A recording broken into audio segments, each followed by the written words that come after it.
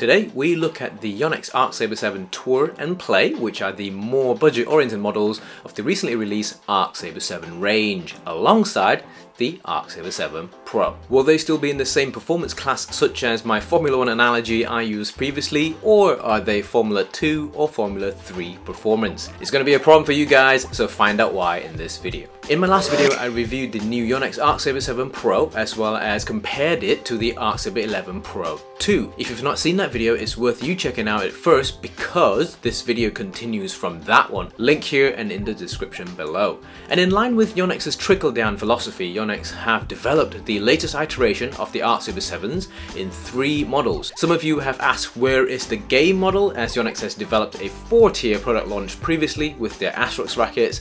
So where are they with their Arcsabers?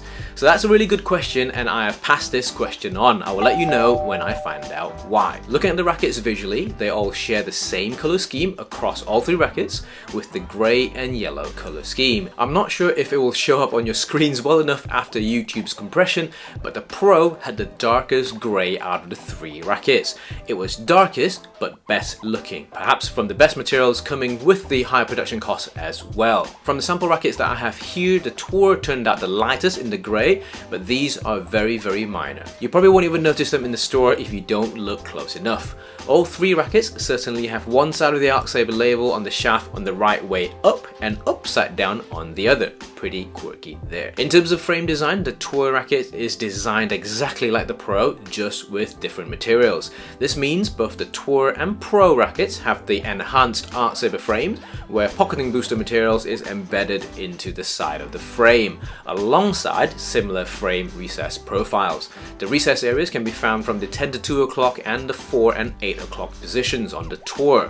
The Play racket had a standard top half recess frame profile in line with other Play racket models across Yonex's range. In terms of measurements, the Pro and Tour rackets have identical frame measurements at 24 centimeters in height and 18 centimeters in width. The Play has had the same height but slightly wider at 19 centimeters in width. Frame thickness went from 9.8 millimeters on the Pro to 9.9 millimeters on the Tour, and finishing off with 10.1 millimeters on the Play. Not bad at all. Oh yes, the Pro racket doesn't have a Pro written on the frame, whilst the Tour and Play does. However, I did spot the isometric decal or printing on the Tour racket was a little faint around the 12 o'clock region compared to the other 2 rackets.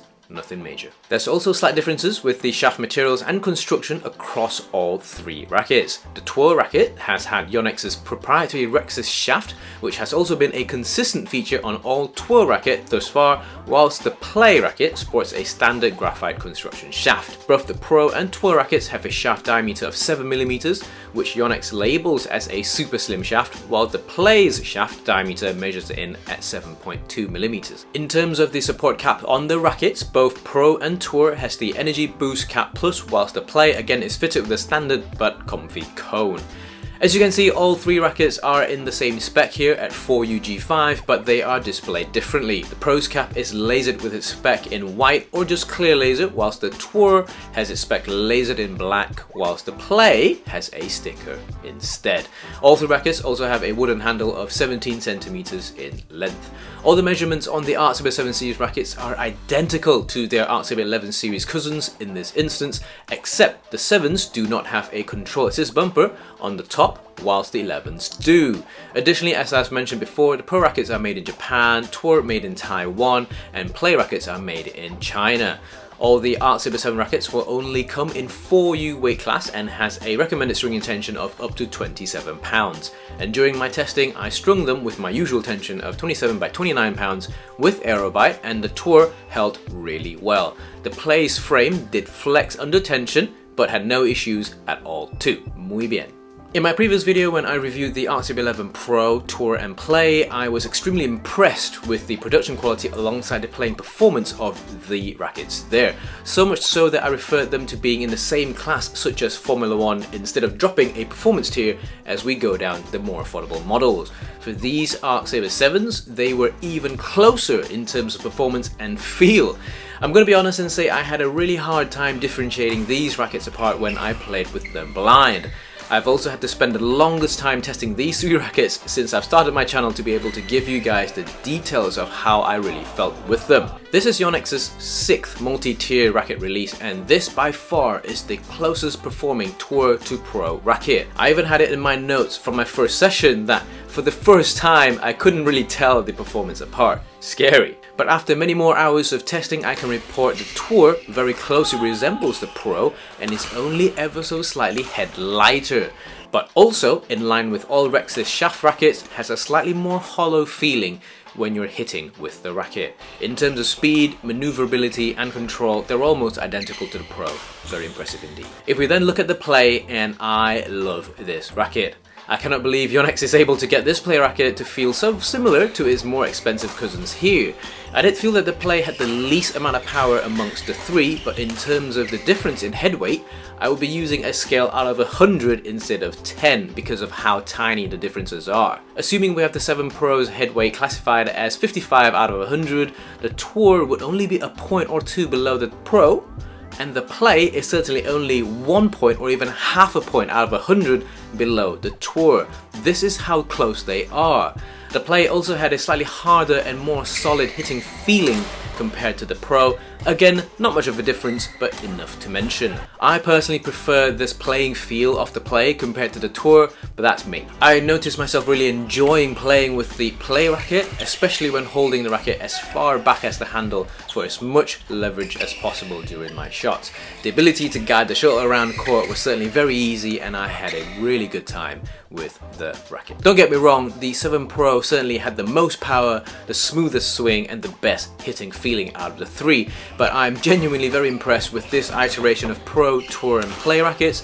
This is certainly the closest set it has been. Every single iteration of the Pro, Tour and Play racket models that Yonex has developed has consistently closed in the gap in terms of playing feel and performance.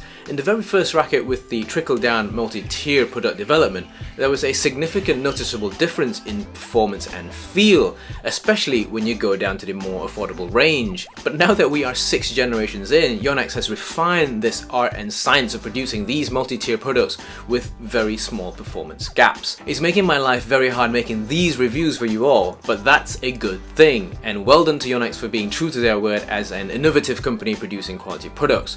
So for the Arcsaber 7 Pro, Tour and Play, they are performing 100% in the same class, and using my F1 analogy again, but this time it's like telling Red Bull, Ferrari and Mercedes apart for this season. One clear leader by far, but it gets really interesting when you look deeper. I suggest you guys try and compare the playing performance of any previous Pro Tour Play rackets, then check out these Arcsaber 7s. You'll immediately notice what I'm trying to describe here. In terms of recommendation, I again cannot recommend the Play racket enough. Incredible value to performance for this racket here. If it's playing so close to its Pro cousin and you're looking for something pretty similar in terms of performance, there's no contest, you should just get the Play. Yonex has really upped its game for these Arcsaber 7s with such a strong offering, and I think you guys will love it. And now I like to see these kind of performances applied to the rest of their racket ranges. Until then, I will see you in the next one.